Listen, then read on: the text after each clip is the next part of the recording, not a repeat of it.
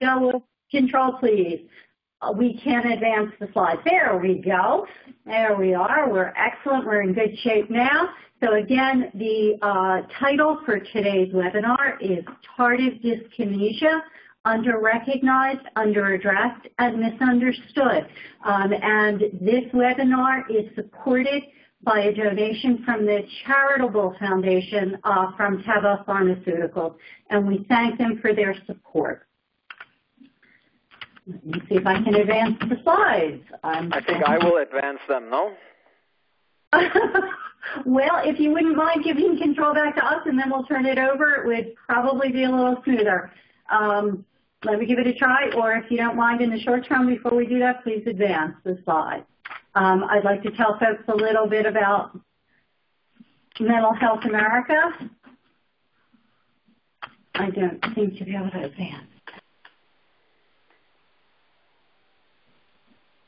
Dr. Correll, are you able to advance the slides for us? I can't. Okay, bear with us, folks. Appreciate your patience again while we work through our technical issues. Okay. There we are. We're back. So for those of you who are joining us who are not familiar with Mental Health America, I wanted to just tell you a little bit about us. And very simply, our philosophy is prevention for all. Early identification and intervention for people who are at risk, integrated services and care when people get those services that they need, and recovery as a goal for everyone. And our philosophy at Mental Health America is summed up by our hashtag, Before Stage 4. And throughout today's presentation, we'll be coming back to the concept of before stage 4, which is very important to get to folks and help them with whatever it is that is interfering with their lives before it becomes a crisis. No. There we go. A couple of housekeeping tips, things to keep in mind. Today's webinar is being recorded, and you'll receive a link when it's posted. It will be posted to the Mental Health America website. You are most welcome to share the recording and the slides, which will also be sent to you, with people who have not been able to join today. There will be questions that we'll address at the end, but you can feel free to type questions as we go along into the chat box at any time. And after the fact, please feel free to contact me, Debbie Plotnick, or Patrick Hendry, our Vice President for Peer Services at Mental Health America, with any questions, and we'll do our very best to help. We're going to now take a deep dive into what tardive dyskinesia is and how it may be addressed with Dr. Christopher Correll, and we're delighted to have him, most appreciative, and we're going to begin his slideshow in just 1 second. Dr. Correll, you need to put it in slideshow and we can be off and running. Okay. Welcome, everybody. I am Christoph Correll, Professor of Psychiatry at Hofstra Northwell School of Medicine, and I am considered an expert in movement disorders and antipsychotic side effects, and it's a pleasure talking to you today discussing what tardive dyskinesia is, what we can do about it, and also how it should be diagnosed and treated. This is my disclosure information. I am a consultant, advisor, data safety monitoring board member for a number of companies that are involved in hopefully finding better and safer treatments. What I will cover is, what is TD? What are the risk factors? How often does it occur? And how can we treat and prevent tardive dyskinesia? What is TD? Well, tardive dyskinesia is characterized by involuntary, repetitive, but irregular movements, mostly in the oral, lingual, and buccal regions. This means that the movements are not willful and under the control of the person who has TD, and that they're not like a tremor rhythmic. Again, the face and the mouth are mostly affected. Tongue protruding, puckering, chewing, and grimacing can be part of TD. Less often, there are movements in the hands or legs, feet, and of the torso. TD can be severe and persistent and also have medical and psychosocial consequences that we'll be talking about in a bit.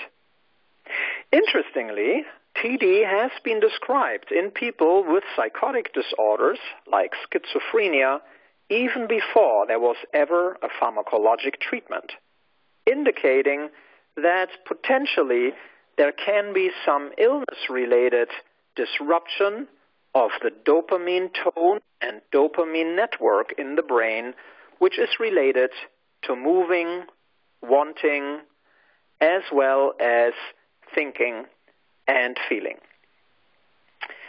Antipsychotic medications are characterized by the fact that they block or reduce dopamine in the brain. Metoclopramide is a medication sometimes used for gastrointestinal problems, and it has a similar mechanism, being also responsible for some cases of TD, especially in the elderly, because, as you will see a bit later, older age is one of the big risk factors for tardive dyskinesia. The first description came about 5 years after the serendipitous discovery of the first antipsychotic called chlorpromazine in the 50s. The pathophysiology, the underlying mechanism in the brain of tardive dyskinesia, is not well understood, although we know about this phenomenon for over 60 years. There may be some upregulation of receptors in the brain and hypersensitivity. There may be some oxidative stress or other inflammatory processes, but we are not sure. Since antipsychotics in the beginning have only been used for psychosis, as their name indicates, a lower number of people were exposed for decades to antipsychotics. In the 2000s, it became clear that the newer generation, called second-generation antipsychotics, are also good mood stabilizers treating bipolar disorder, and that they are also antidepressant in action. Not all of them, but some. Furthermore, these medications can treat tics as well as aggression, which has led to a larger use of antipsychotics beyond psychosis, which can increase the risk of tardive dyskinesia. How should we go about when we see these movements that are slow and writhing, a little bit like a screw going about, and that are not rhythmic? Well, they are called choreatiform movements because they are these slow and writhing movements, and there are endogenous reasons for chorea, which may not be related to antipsychotic medications, meaning that this would not represent tardive dyskinesia. The most famous and common reason for chorea is a hereditary or genetic reason called morbus Huntington, where people between the ages of 25 and 50 often develop first psychiatric symptoms, depression, suicidality, and impulsivity, and then often develop movements. Sydenham's chorea can happen especially in youth or young adults and have been associated with a cross-reaction of the body's antibodies against streptococcal infection antigenes. And with that, there is a cross-reaction so that the body attacks a part of the brain that is related to movements, which can lead to often transient movements that mirror chorea but those usually go away with time. Benign familial chorea is another genetic reason, and then we have another number of medical conditions that would have to be ruled out, particularly in somebody who is medically ill and develops these movements. But antipsychotics are the one medication group that has been most associated with tardive dyskinesia. As mentioned before, we have to differentiate involuntary movements that are part of tardive dyskinesia from other movements. Mannerisms are semi-purposeful movements where somebody, because they're a psychotic, might repeat certain gestures. Stereotypies are repetitive, complex movements that are meaningless, like pounding the hand on the chair or on a table. Tics are quick and repetitive movements, and some of you may have heard of some people who have both motor tics as well as verbal, and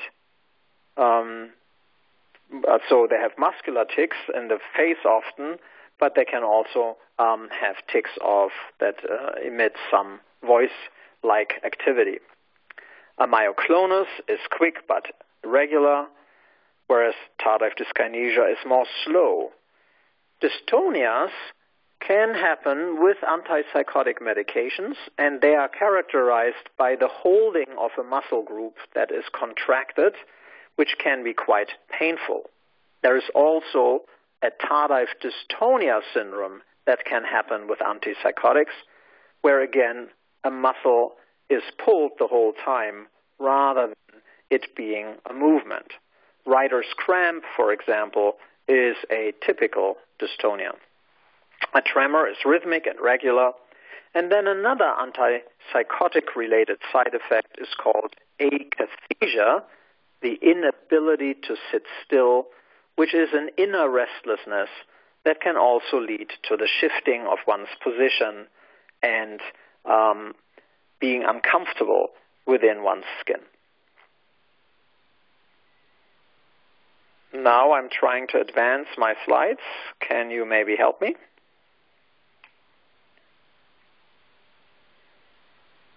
Sure, we're working. There we go. Good, thank you. So in order to diagnose tardive dyskinesia, one needs to characterize the movements. The most commonly used scale, rating scale for this is called the AIMS, the Abnormal Involuntary Movement Scale. This is a scale that rates 7 different areas of the body, from a 0, no movement, to minimal, mild is a 2, moderate is a 3, and marked or severe movement is a 4. In order to diagnose tardive dyskinesia, having ruled out other potential reasons, one criterion is to have at least 2 ratings of mild in any of these 7 body regions, or 1 region being rated as moderate, at least a 3. So you need at least 1 3 or 2 2s. Again, muscles of the oral and facial region are most affected. Therefore, there are 4 of the 7 ratings in that area. Then we have the upper and lower extremities, and we have the trunk with back, shoulders, and hips. Ultimately, one can also rate the overall severity of the movement. In people who are receiving antipsychotics, one should perform, ideally, an AIMS exam before the medication is started to rule out abnormal movements independent of antipsychotic treatment, and then perform the AIMS around 6 monthly with the older first-generation antipsychotics, FGAs, and at least yearly with the newer second-generation antipsychotics.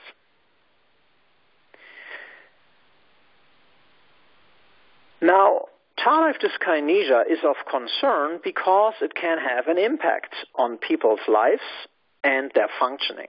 And the second presenter will actually indicate this to you. What are the areas of potential impairment? The first have to do with the motor system, and there it matters where the movements are and whether the patient or person has actually been using these movements in either communicating with others or at work and so forth. Speech can be affected also through a lot of movements. Dentition can have problems. If there is a lot of opening and closing of the jaw, there can be pain. There can be swallowing difficulties if the muscles inside of the mouth are affected and the swallowing muscles. Fine motor skills can be affected if the person has finger and hand problems with the movements, which can interfere with writing or typing. Gait and posture can be affected, as well as strength and power. Also, when people have these movements in the face, other people might look at them strangely and think of them as being odd. This can obviously lead to self-awareness, also anxiety, worsening of suspiciousness or paranoia, isolation, feeling stigmatized, and also withdrawing from people, not sharing any social events anymore or not going to work because of being self-conscious, because the movements might interfere with communication skills and social interactions. Awareness is not always fully there in patients with tardive dyskinesia. It really depends on where the movements are and how much the patient has contact with others who might point out the tardive movements to them. So in one study, mostly of more chronic schizophrenia patients, 2/3 themselves had not full awareness of the movements that they displayed. What are the risk factors? This is relevant. Unfortunately, women are at higher risk for some reason. Older people, the longer the treatment with the dopamine-blocking antipsychotic has lasted, higher doses, and the occurrence of early movement disorders, stiffness or restlessness or dystonia, indicate that the dopamine system of that individual person is more challenged and at risk of having tardive movements. Masking the early stiffness with side effect medications is not recommended. One should rather lower the dose so that the stiffness, the early muscle stiffness, can abate. White and black people are at higher risk than people of other races and ethnicities. People with mood symptoms or disorders, pre-existing movement or cognitive problems, people who have comorbid alcohol use or substance use or diabetes, and people with HIV are all at higher risk for tardive dyskinesia. How often does TD occur? It really depends on where we look, when the studies were done, and how the assessment is done. I will not go through all of the studies that we've done and also recently compiled, because it really depends on individual risk, and it depends on whether small movements are being detected or whether we need someone to be aware of the movement or the movements having a functional impact. So in one study that we did, basically 1 out of 7 or 13%, 15% of people who were on antipsychotics or had been on second-generation newer antipsychotics displayed symptoms of TD, whereas with first-generation drugs, it was actually up to 1 in 3 people. We recently published a large meta-analysis of almost 12,000 people and 40 studies, showing that when one looks carefully and focuses on chronically ill patients, almost 1 out of 5 people can have some movement disorder that seems to be tardive dyskinesia with the newer agents, and almost 1 out of 3 with first-generation antipsychotics. However, looking at the last bullet, in people who have never had the older medications, the risk was only 7%. So older medications really carry a higher risk, most likely during the treatment, but may also convey that risk when people are switched to newer agents. Looking at incidence, that means how many people get tardive dyskinesia within a year in more controlled settings. It was, when we look at the same age group, adults, a 600%, six-fold higher incidence with haloperidol, 5%, 1 out of 20 per year, whereas 8 out of 1,000, so less than 1 out of 100 being in having tardive dyskinesia with the newer agents. So this tells you that these movements are not totally gone, even with the newer agents. But when you look at older individuals, the rates are about 5 times higher. So instead of 5% per year, it's now 25%. And after 3 years, it's almost half of the people. So the elderly should not get first-generation antipsychotics. And even with second-generation antipsychotics, a study that we published a couple of years ago showed that over a year, there was basically, with the medications, 6 or 5%, 4 or 5% of people had TD, and at the end of 2 years, 7 and 10%. So again, elderly patients are at highest risk. How can we treat TD? Up until this year, there was no Food and Drug Administration approved treatment. Everything was off-label and not really evidence-based. When movements occur and you can get rid of the antipsychotic, people can be moved to other treatments or do not need long-term antipsychotic treatment, then stopping the potentially offending medication is the first step. When that can't be done, maybe a dose decrease can be helpful. Sometimes the dose is increased, but that might only mask or subdue the movements, which then later down the road will come back. Switching from higher risk to lower risk agents, that is from the older to the newer antipsychotics, or switching particularly to clozapine, have been found to be effective. Then a whole gamut of different treatments have been tried that are listed here, none of them really having full evidence for achieving FDA approval. But tetrabenazine, an older agent, had been approved for morbus Huntington, and since morbus Huntington, as I said earlier, is associated with chorea, it had also been used off-label for people with tardive dyskinesia. However, tetrabenazine can have quite a bit of side effects, including suicidality and depression, for which it has a black box. The 2 new treatments that were approved this year, deutetrabenazine, or called Austedo, and valbenazine, called Ingrezza, are modifications of tetrabenazine, or medications in the similar group that have better safety profile, and each did not receive for tardive dyskinesia a warning for either depression or for suicidality. So let's go into the mechanism of these two new treatments. They are both VMAT2 inhibitors. VMAT stands for vesicular monoamine transporter.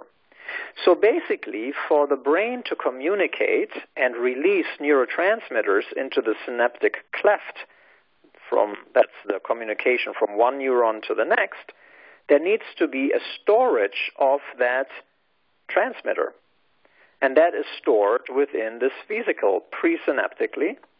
And in order for the neurotransmitters, including dopamine, to be packed into this bubble, you need a pump.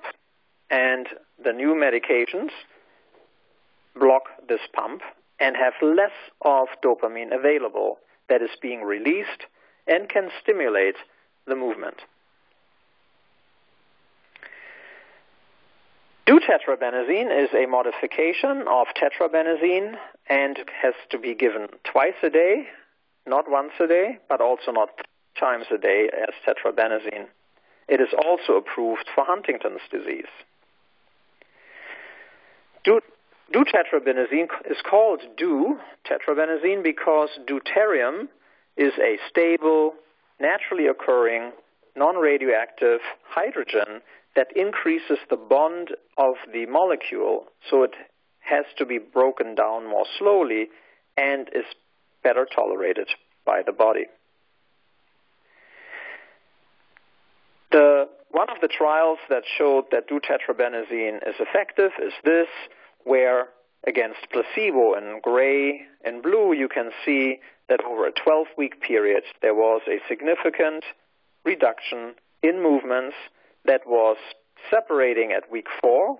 Deutetrabenazine needs to be titrated, so increased in dose over time, but then it was nicely sustained until month 3. That was the first study.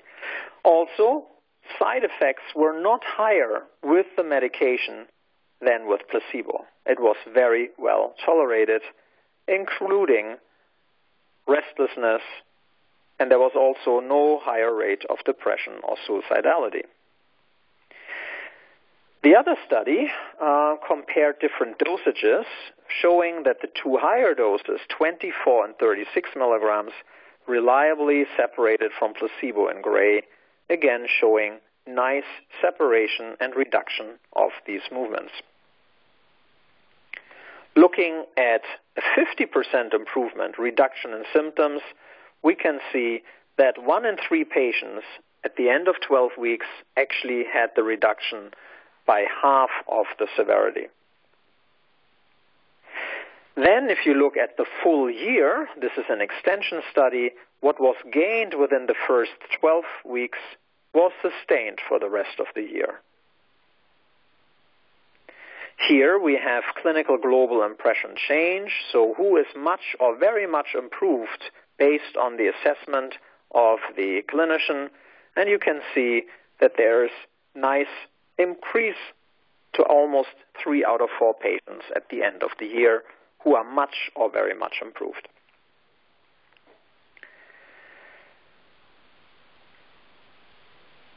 Valbenazine is the second, or Ingrezza is the second medication. It has a longer half-life and can be given once a day. There were also 2 pivotal trials, and one of them is shown here, where placebo is in orange, and the 2 doses, 40 and 80 milligrams, separated as early as week 2.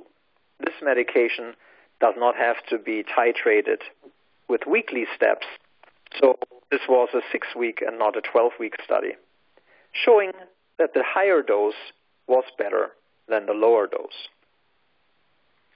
Here you can see again people who have an improvement over time, and again 40% had 50% reduction in their movements by the end of week 6 on the higher dose. Here too, side effects were very limited. In this study, the 1-year extension, similarly to deutetrabenazine, showed that yes, patients who had improved by week 6 improved further and kept the improvement. Then, for the last month, the medication was stopped, and you can see that basically patients regressed back to their baseline severity, indicating that like with insulin for diabetes, we are not curing the illness, but we're suppressing sufficiently the symptoms for patients to benefit from the treatment. How should we then go about treatment with antipsychotics and prevention of tardive dyskinesia? To prevent TD, we should only give antipsychotics when it's really necessary, at the lowest necessary dose, and for the shortest needed time. We also should avoid doses that cause early stiffness or dystonic reactions, And we should consider second-generation antipsychotics whenever possible. Furthermore, monitoring is important so that we become aware of the earliest manifestations of the movement disorders and can then start addressing them, either by modifying the treatment or by using some of the newer treatments.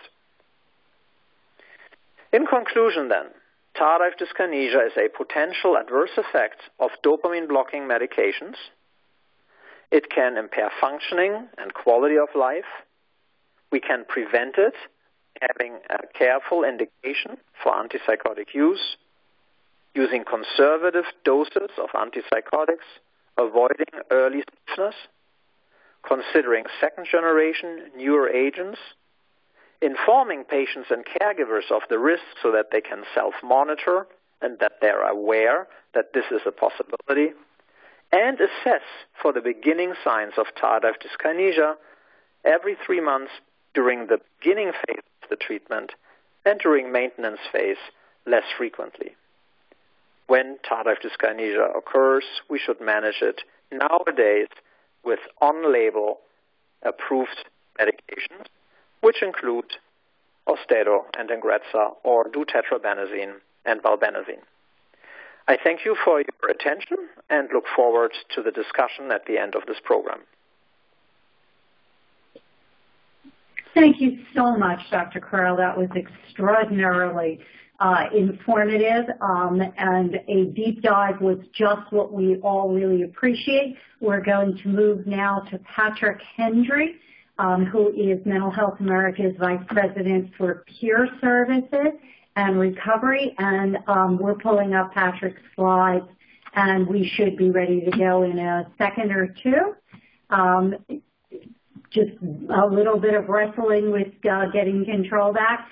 Patrick, we will advance the slides for you once we get this all functioning, and that will hopefully keep things smooth for the rest of the presentation.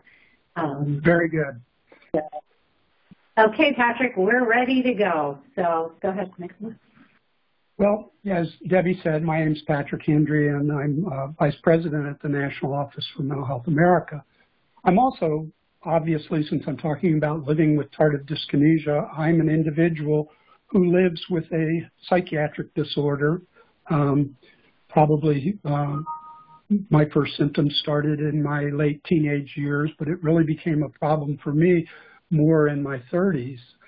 And like many other people, I went through a number of years where no treatment seemed to work for the symptoms I was experiencing, multiple hospitalizations and real disruption in my everyday life.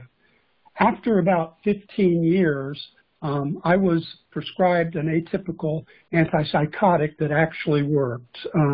But at the time, there was no discussion of tardive dyskinesia as a possible side effect.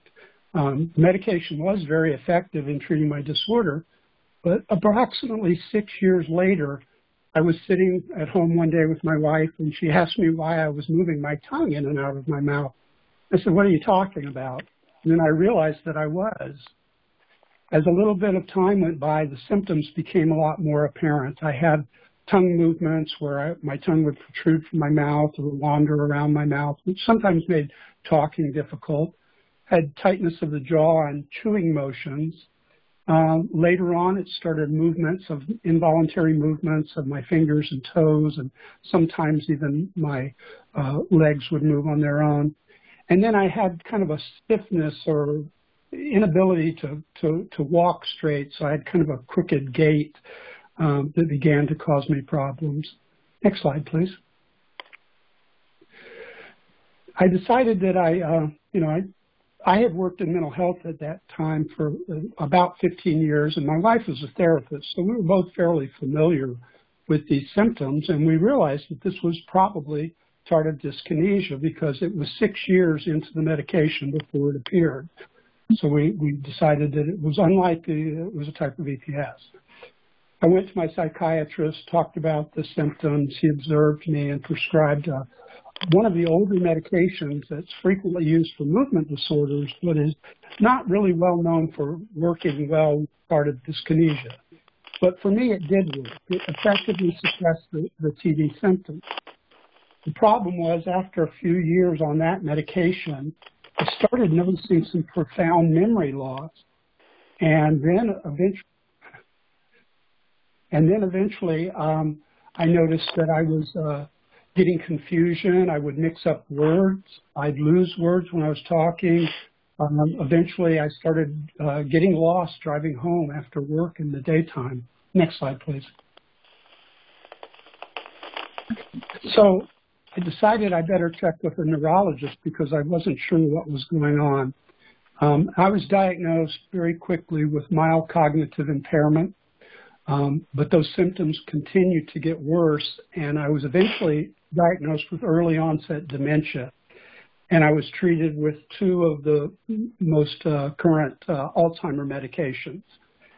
Getting a diagnosis of dementia, a possibility of Alzheimer's because of a history of it in my family, is a very scary thing. Alzheimer's is a fatal diagnosis. And so I wasn't really sure how this was going to affect my life. I wasn't sure if I would be able to cope with the stress that it created. And I did go back into therapy after many, many years of being away from therapy and having found my own way to recovery. But I soon realized that I was dealing with it okay, and I stopped the therapy. I was at a workshop one day where I was presenting on how you can educate people about the types of medications they take and what the possible side effects were. And there was a doctor that I knew there, a psychiatrist, who was presenting on the use of atypical antipsychotics and their side effects and treatment. And he was talking and he said, a lot of people use a particular drug, but I never use that drug because it's well known to cause dementia-like symptoms. I went up to him after the talk and I said, Rajiv, I'm having these symptoms, and I went through the symptoms I was having, and his advice to me was stop taking it. Next slide, please. So I did. I stopped taking it immediately, and within a month, the dementia-like symptoms started to go away very quickly. The TD symptoms came back, but they've remained kind of relatively mild. I'm very lucky in that sense. I have, a full range of symptoms, but they tend to be more prevalent early in the morning and late in the day, and so they don't have a major effect on my day-to-day work life. In the last couple of years, I've had the chance to travel around the United States and meet with groups of people who are living with TD. And a majority of the people I spoke to noted that they were never warned about the possibility of tardive dyskinesia when they were prescribed antipsychotic medications, just like I had not been warned. Nearly all of them did not start having the TD symptoms till at least 3 years from when they started taking the primary antipsychotic. Many of them had to go to their doctor multiple times before they were ever diagnosed with tardive dyskinesia. It seems that a number of psychiatrists are not really familiar enough with how to diagnose TD. And only about half of the people that I met, and this was a series of 10 focus groups that I did around the country, only about half of them received any type of treatment for their TD symptoms. And the ones who did, a majority of them have really significant side effects from that treatment. Next slide, please. Also, nearly half of the people that I spoke with have said that TD has a major negative effect on their quality of life. For some people, the effects of TD are so debilitating that they're unable to go about life in any way that they would have chosen for themselves.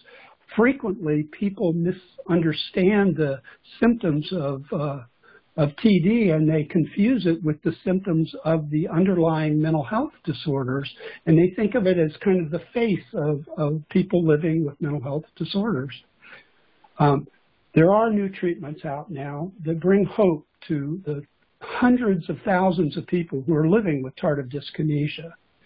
And I can just say I am one of the very lucky ones, because for most people living with TD, It robs them of the chance of living the life they desire.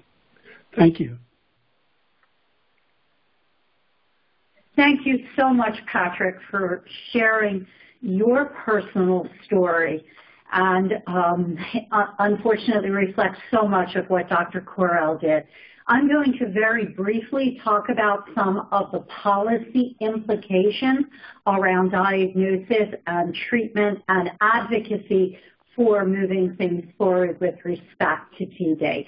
I just wanted to do a little bit of review because I want to reiterate the points that we heard from Dr. Correll. And again, in Patrick's story, most individuals aren't told of the risks, but most of the time it's caregivers, as we heard in Patrick's story with his wife, who notice those symptoms.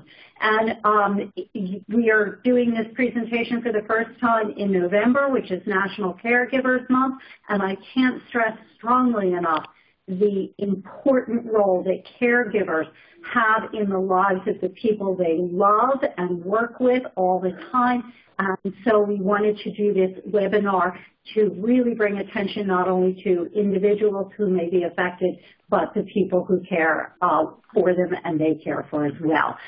Patrick was very strong about doctors not looking for TD, but Dr. Correll was very clear that they should be, and they should be monitoring. So these are things we need to keep in mind. Again, I wanted to reiterate that primary symptoms have to do with the mouth and tongue, but they could also be otherwise.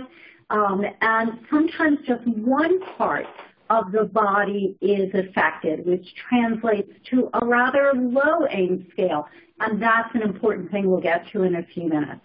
One of the things that we'll be moving through is talking about prior authorization, and step therapy often requires all types of medications, including benzodiazepine and other classes which we heard about from Patrick and from Dr. Correll. And many of the medications that are used to treat TD, if and when it is recognized, are very sedating. So they in and of themselves can additionally interfere with people continuing with their lives. We heard a lot from Dr. Correll about tetrabenazine, the old standard treatment, the serious side effects. And one of the things that's very important in use of tetrabenazine is that it's contraindicated with a lot of the medications that are often prescribed for the underlying psychiatric condition that folks may be taking. And of course, Dr. Correll was quite clear about its increased risk for depression and suicide, so much so that it carries a black box warning, which again is very important for folks who are dealing with an underlying psychiatric condition. We know that there are 2 new treatments, and we're going to talk a little bit more about some. Next slide, please. We're working on that. Next slide. About some of the impacts of TD, and then we're going to move into some of the barriers and advocacy things. But I'd like to tell you a little bit of a story about an advocate who worked at one of our MHA affiliates. In fact, it was an affiliate that I had worked at, and which was how I became aware of this person's story. And while she worked at this affiliate before I came, her name was very well known because the organization, the MHA affiliate, had a special memorial that was for her, and it was a fund, and it benefited the employees of that affiliate. But the reason I mention this story is that this advocate, who was a very strong and successful advocate, was in fact a person with lived experience. And she had successfully been managing her recovery. Medication was part of her regime, and she did in fact developed tardive dyskinesia. And as a result of the diagnosis, she died by suicide. And that's how there came to be the memorial fund for her. So every time I, in my work at Mental Health American across the country, as an advocate and working on systems, I think about that person. I think about her story. And I bring that to you all in helping to understand just how devastating it can be to receive a diagnosis in the days when it was believed there were no treatments or certainly no adequate treatments. We heard about, we heard about how the treatments, I'm sorry, I'm losing my place. Here we go. The effects of TD are very individualized, and that's really important. So Dr. Correll spoke a lot about how it's often the mouth and the tongue, and Patrick talked about how that affected him, also his fingers and his feet. Well, these are the kinds of things that can, again, they are individualized, and the effects of that individuation there might interfere with someone's job or someone's ability to engage in their everyday activities of life. But the biggest effect of having a TD diagnosis may be that the person isolates.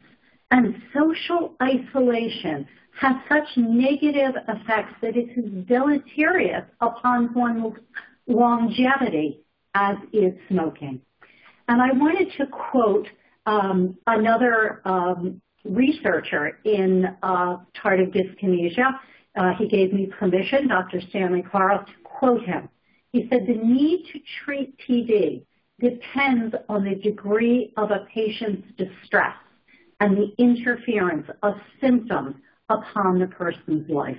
Again, reiterating just how individual the effects of TD can be, and what's most important is how much it's getting in the way of someone's quality of life. There we go. So we've touched on these things a little bit. Improperly and untreated TD has employment consequences. People lose their job. Not only can they not perform their functions, but sometimes the effects of TD, whether it is grimacing or involuntary movements or pointing or things like that, can have such a negative effect that folks often lose their jobs because of it. Or they may feel they can't do it and quit their jobs. There's also incredible negative effects upon personal relationships.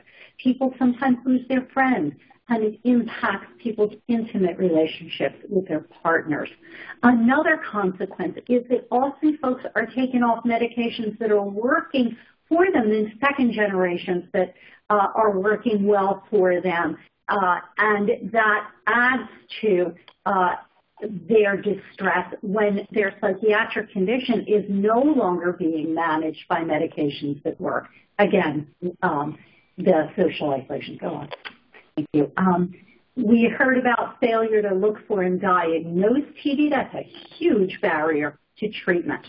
Another barrier that we've learned about is that often folks are afraid to disclose that they or their loved ones are noticing symptoms of TD because, one, they're afraid of being diagnosed because, like the woman at the MHA affiliate, they might believe there's no way to manage the condition, or they're afraid of being taken off of medication that is working well for them.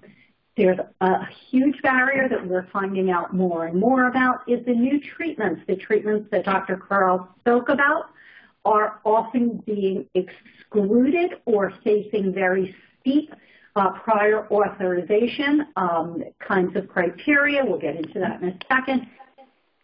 And that's a huge barrier for accessing the treatments that now exist.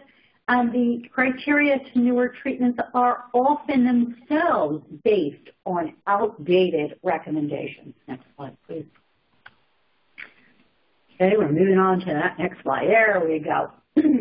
So I just wanted to touch a little bit on how to advocate for yourself if you're unable to access treatment for TD, for yourself or for a loved one.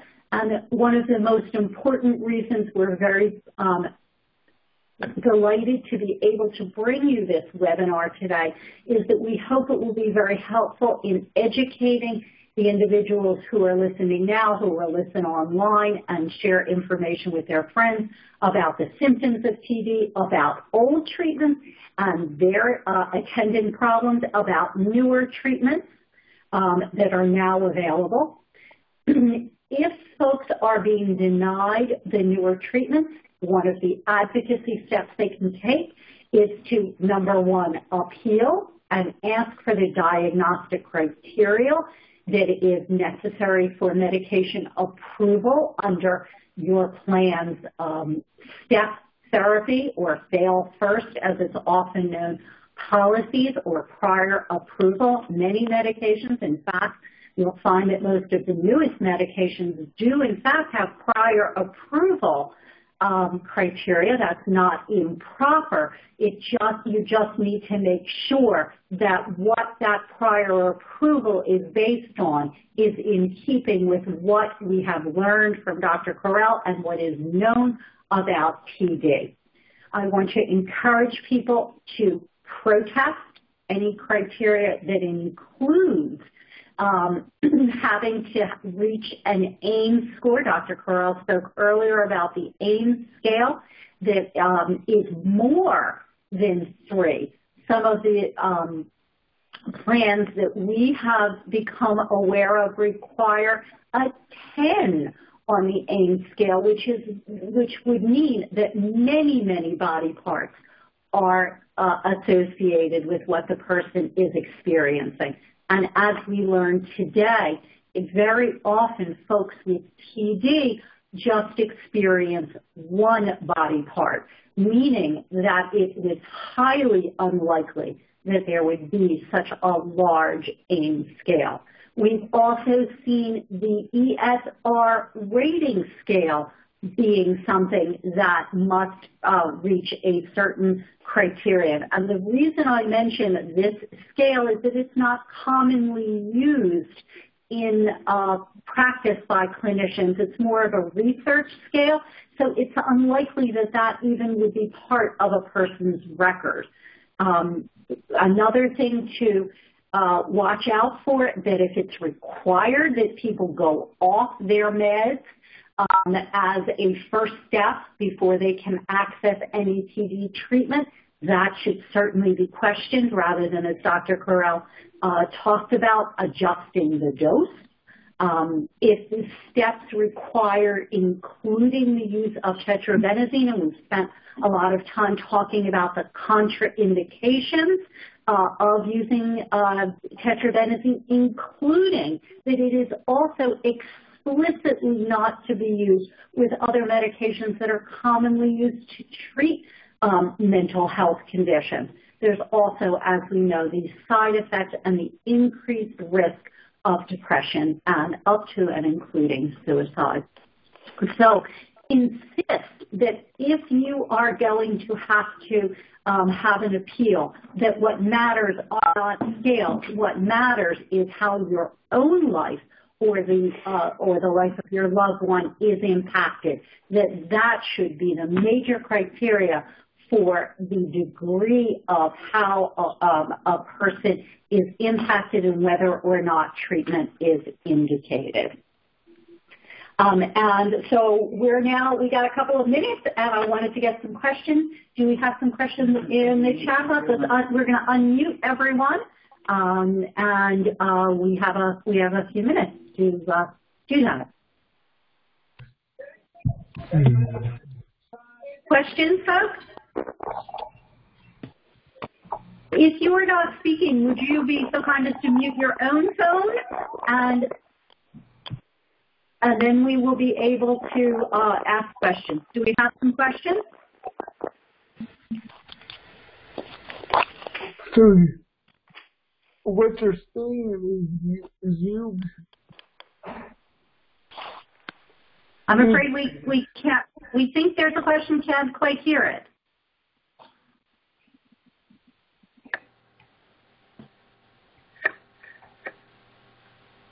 Do we have any questions for our presenters today?